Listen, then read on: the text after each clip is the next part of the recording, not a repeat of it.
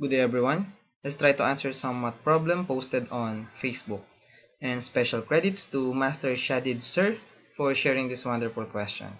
So let's start. Here's the question. Solve for the variable x. We have 2 raised to logarithm of x plus x raised to logarithm of 2 equals 32. Take note that the logarithm is in base 10. Now, if you want to try this problem, just pause this video, and if you're ready, here's the solution. First thing to do is to let x equals 10 raised to a. And the question is, why 10 raised to a?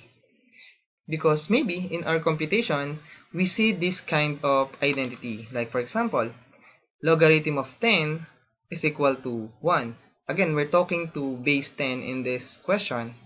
Also, if we have 10 raised to logarithm of n, it is equal to n, hoping that we will use those identities. So let x equals 10 raised to a.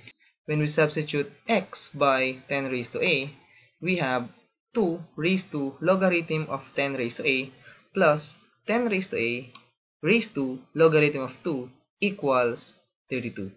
Now simplify using some properties of logarithm and laws of exponent.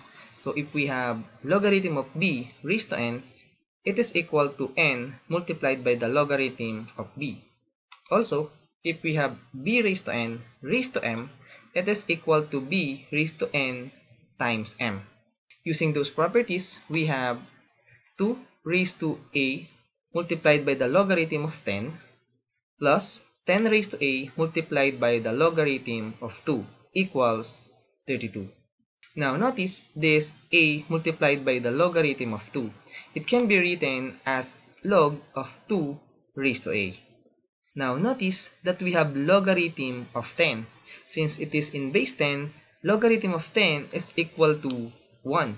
So we have 2 raised to a multiplied by 1, or simply 2 raised to a, plus in this term, we will use the second identity, says that 10 raised to logarithm of n equals n.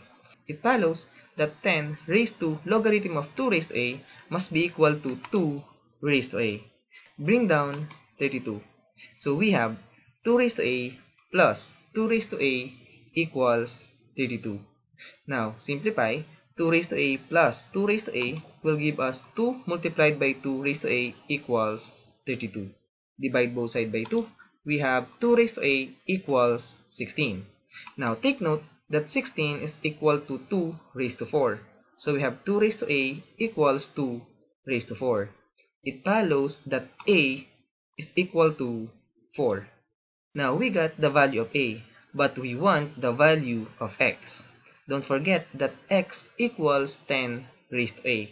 Therefore, x is equal to 10 raised to 4, or simply x equals 10,000. And we're done.